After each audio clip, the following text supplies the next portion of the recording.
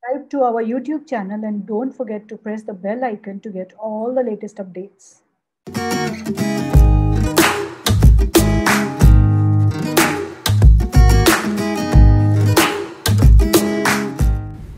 Hi everyone, my name is Anita and I'm so excited to be here at SP Jain's campus today. And this particular interaction is very special to me because I'm going to be speaking with the first student ever online live. Otherwise I've done so for all those videos on a Zoom platform. So I'm very excited to be on the campus.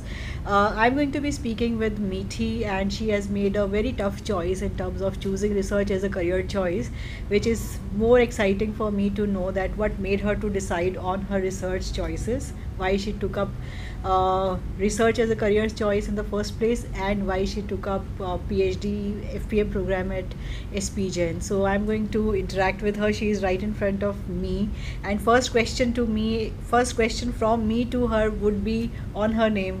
Who named you Mitthi?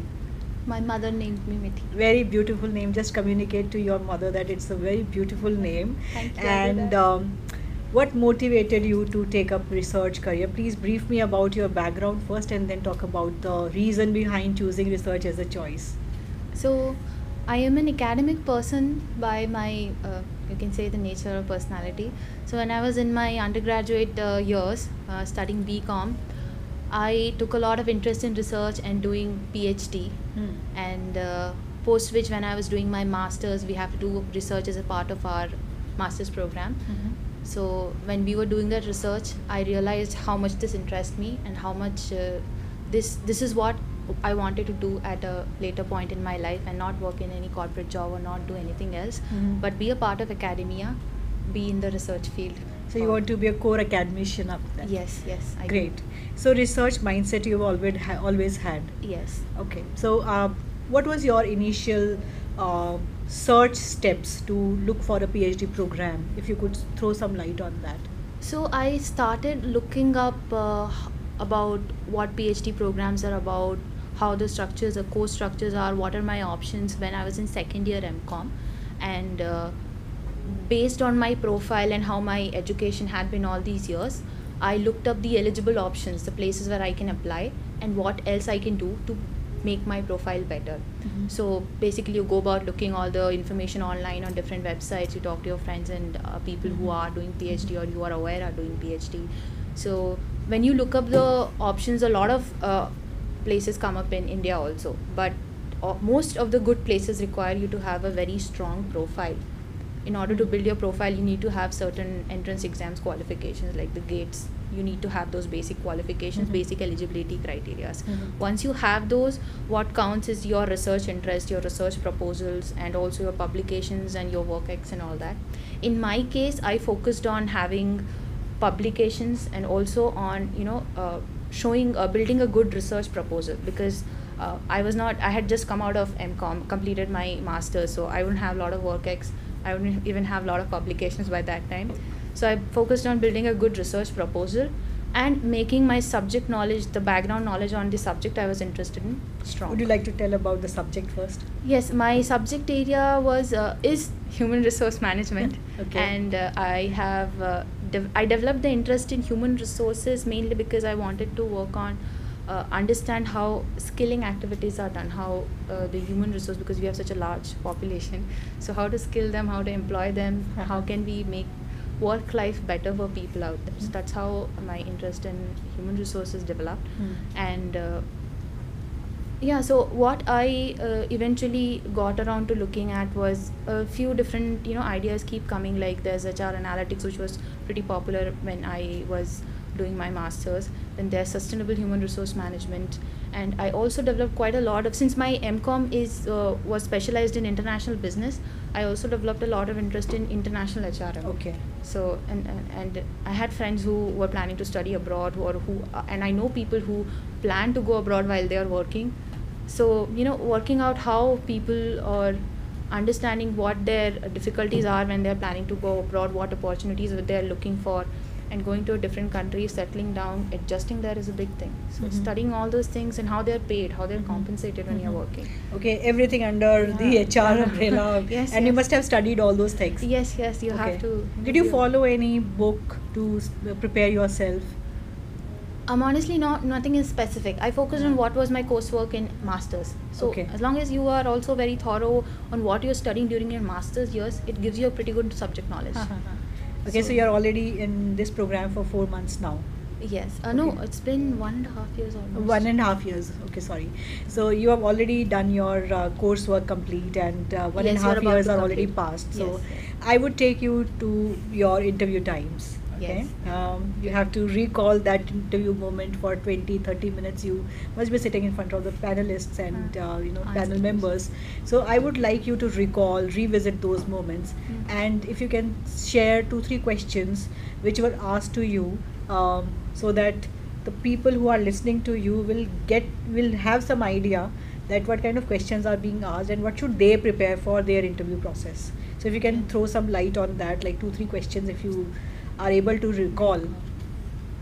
Okay, so how the selection process generally goes in most institutes is this: you have to write some written exam, clear the written exams, and then when you're selected through written process, you go through an interview selection process.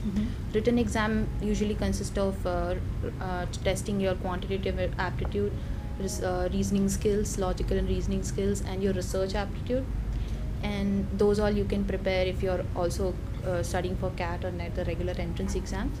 So it's more or less similar. Apart from that, sometimes you have to do a subject area test also, which was also done in SPJIMR. So our subject area test was about we had to read a paper on a small context of a research paper and answer questions based on that. So the context was about what is good theory.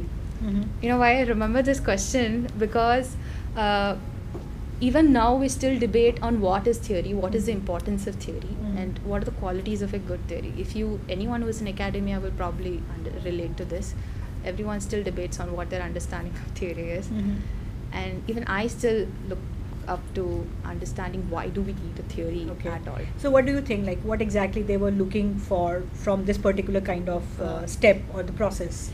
I think this step was about understanding what our perspective for and what our orientation is with respect to research. Are you able to gauge it, or yes, are you able to read are you and able to understand what or not context and the answers that we give? I think that tells someone whether do we really understand research for what it is? Can we really have that lens of looking into and understanding why an author is writing what they're writing, why the research article? Like, very recently in a paper development workshop, one of the key advices was when you're reading a research paper, go through each paragraph and see what the author is telling in each paragraph. That way you understand the flow of the paper. So I think that is important. Not every normal person, when they come and read a research paper, I don't think they'll be able to make sense of that. But as researchers, that's a skill that we need to develop, how to read and understand what the author is trying to tell you in a research paper. Okay. So 1.5 years already into the program. Yes. How is this feeling? I think if I have to answer it in terms of whether I understand a good theory or not, it is an ongoing debate. But I have directions how to answer now, because I've gone through so much of coursework, studied so many research methodologies. Even in my area, specialized areas, I think I know the direction when I want to answer if I want to understand the importance of theory. So we recently also had a case research methodology development workshop, and in the workshop we focused on how we can study phenomena outside happenings in either a company or in any particular geographical location or any context that you take. You study that area, you research about it, and you understand the phenomena that is happening in outside world. And when you have studied a lot of such phenomena, you are able to find something common that tells you that this is, it's called abstracting it. It's called abstracting the phenomena to a level where you can say that this exactly is what is happening. People are thirsty, and then that's why they drink water. Okay. So are you associated with any of the centers? Yes, today we had a discussion on Center for Wisdom and Leadership.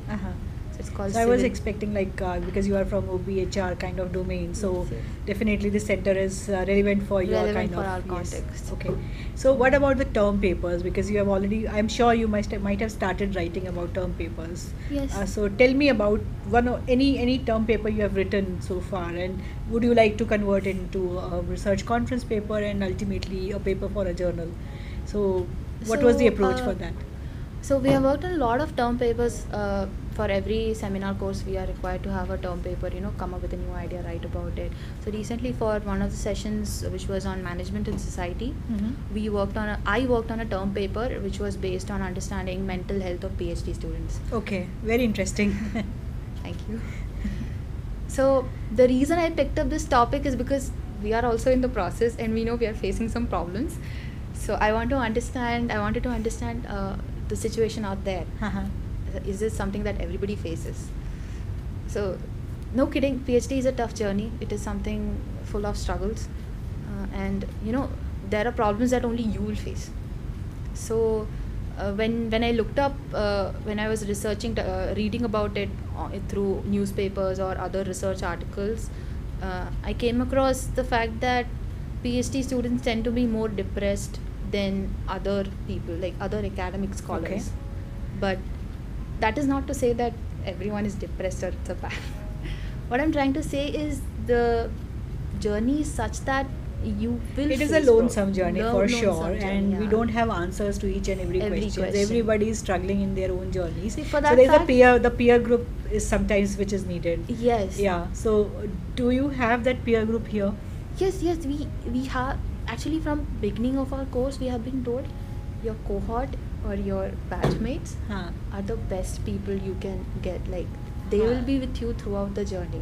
So get together and build your network and spend time together. Go out, work with each other, collaborate with each other if required on different research projects. Talk to each other, and this is what I also found in my research also, that despite the problems that you might face, the things that you will have for your help are the people around you, your cohort, your batchmate that you can talk to about your problems and discuss it with.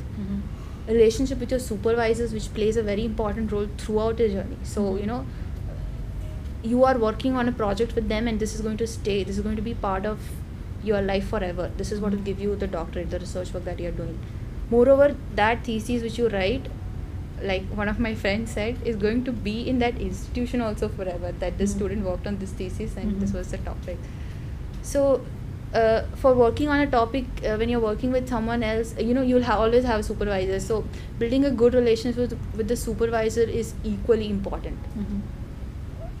And apart from this, you also have to be able to take breaks. Okay. So you know what we used to do when I was doing my PhD, so with each success story, with each achievement we used to celebrate, we also celebrated our failures.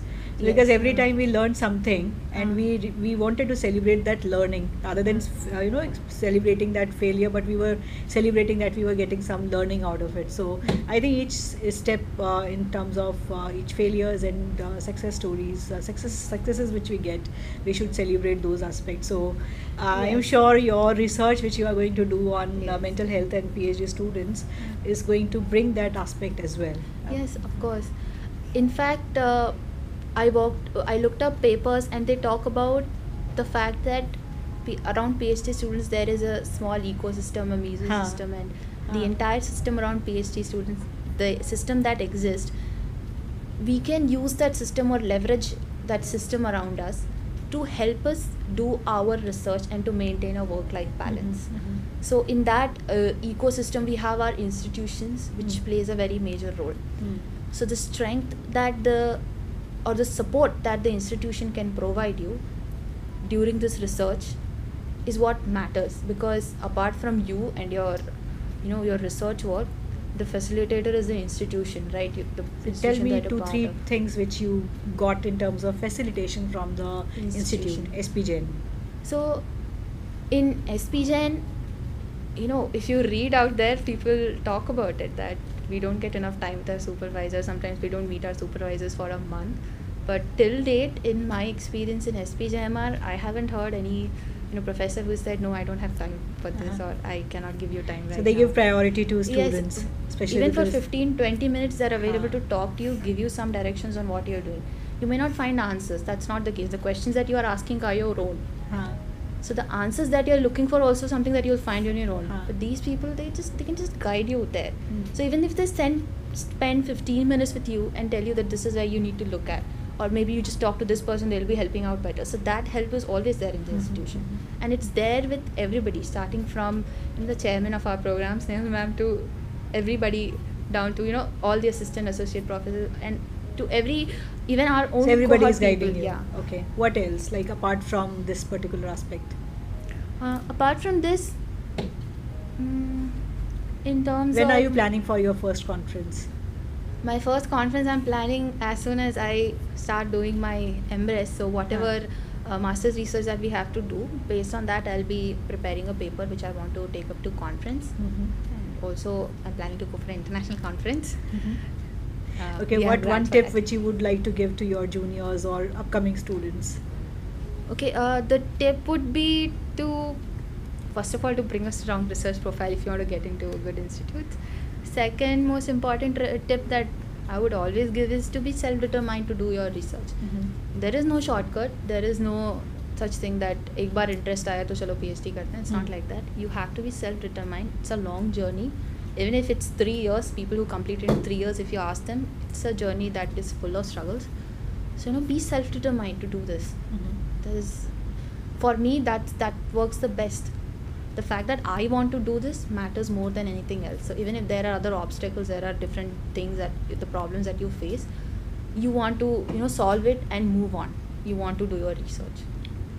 Thank you, Mitthi, and I think your inputs are definitely going to be helpful to many other students who are looking for research as a career choice. Very interesting career, and it help us build our portfolio career. Apart from teaching, we can be in consulting, we can start our own company, we can do corporate consulting, we can do research, continuing on research. So many aspects are there. So I'm sure this portfolio career, I'm sure that SP Jain is offering that space, scope, wherein a student can do and design different kind of careers after completing the fellowship program. See, social science compared to natural science, there's always this talk about natural science is more developed, or natural science is so much more organized than social sciences. True, social science is not that structured, and when you're trying to do research here, it becomes much more difficult. But when you do research in social science, you come across insights that have not been done before. You understand people, you understand the society around you. So that gives you the opportunity to do things in your life that are more meaningful than what anyone else is doing. So I think it is important that whatever you are doing is meaningful to you, and that's how it is going to stay for a long time. Otherwise you'll keep hopping careers. That doesn't make sense. Okay, thank you so much for taking time out and for this lovely interaction. Bye-bye. I hope it was helpful. Thank you. It's great to see you all here. Thank you for watching our work. If you have not subscribed to Inkpothub Media, then please hit the bell icon and subscribe to our channel and support research celebrations in India.